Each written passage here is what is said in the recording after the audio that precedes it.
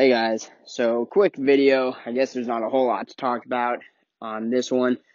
Just the next thing that I've added to the truck, which is the snorkel. As you can see here, hopefully, it is the Dobinsons 4x4 snorkel. I was comparing this one to the ARB Safari snorkel, and they look basically identical, except the Safari one has logo right here. This one just has it up here.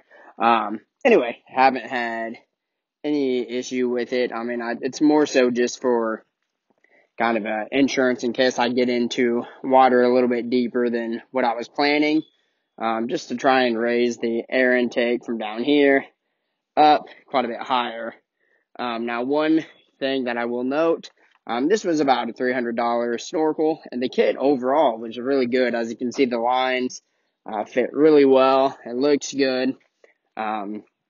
But something I do need to note is I won't actually be able to show you, but when you buy these things, there comes like a rubber hose elbow adapter that attaches from the snorkel and goes through into the air box.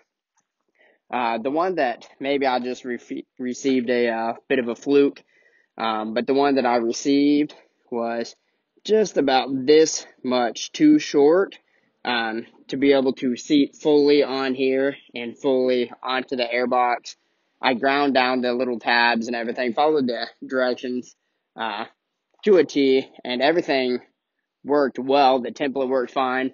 Everything, I mean, it's truthfully a pretty easy install, except for that little elbow just didn't quite fit. You know, I mean, it was like this much of an overlap instead of being fully seated onto the airbox. So what I ended up doing is, obviously I had the fender liner removed, and so we took, I forget the name of it, but it's some kind of like putty tape stuff that like hardens after a while, and we just kind of ran around the seam between the rubber elbow and the snorkel, and just to try and weatherproof it.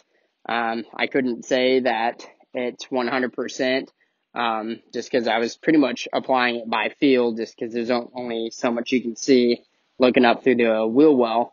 But anyway, I am 100% confident that this is better than what it was before.